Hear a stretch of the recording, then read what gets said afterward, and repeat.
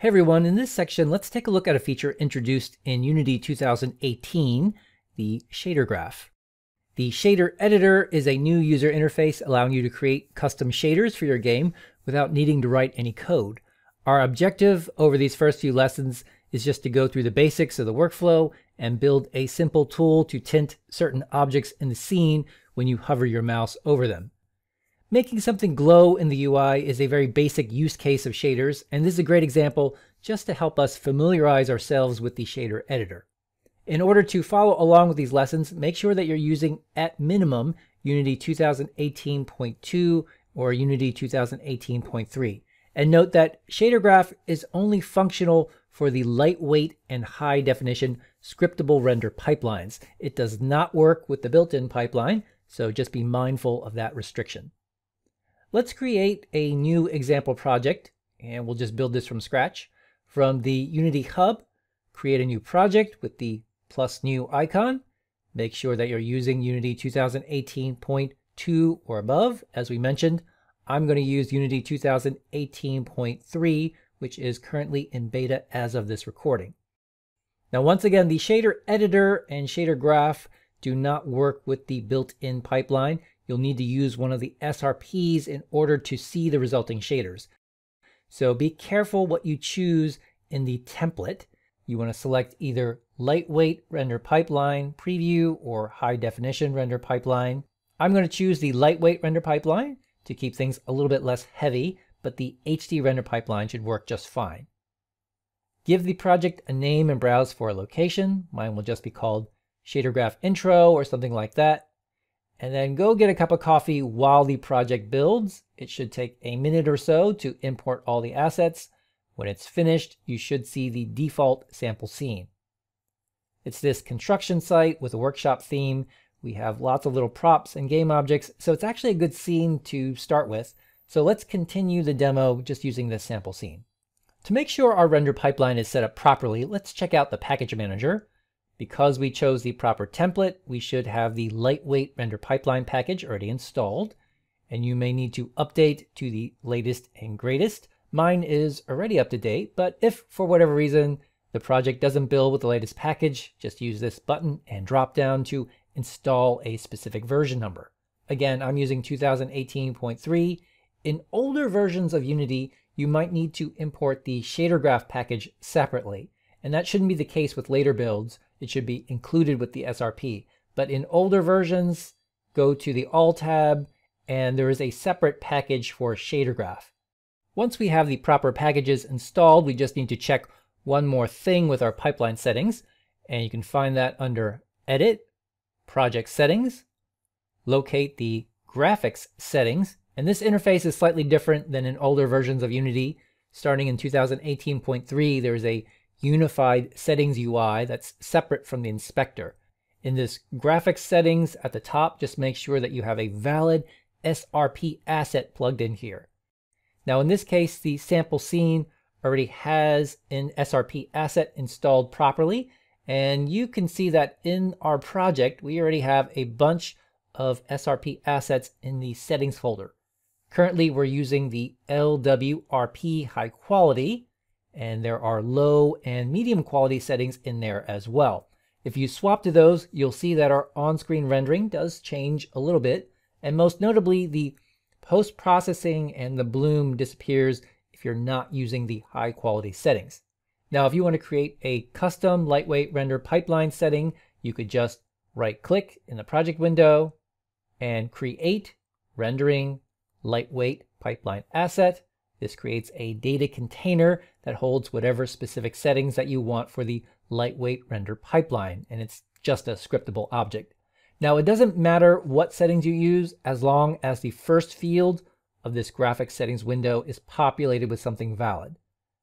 I'm going to just switch back to the high quality settings and drag that into the field. And now we're all set up and ready to create some materials and shaders.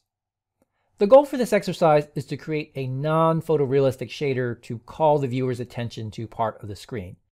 If you have a 3D user interface for the player, you might want to highlight a specific game object under the mouse pointer, for example. And let's just start with a simple shader and then build up to making this glowing shader.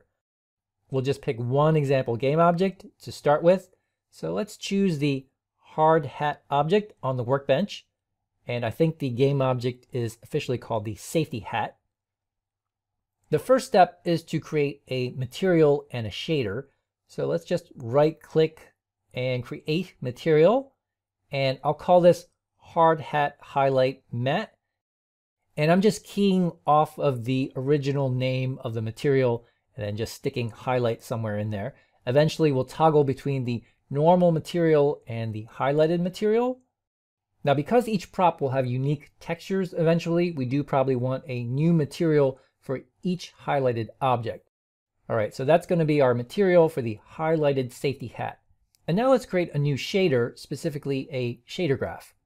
So right click, create shader, and now we have three options that say PBR graph, subgraph, and unlit graph. Any one of these three options will create shader graphs. Now in our project, we want the physically based rendering shader graph. So select PBR graph, and let's call this highlight shader graph.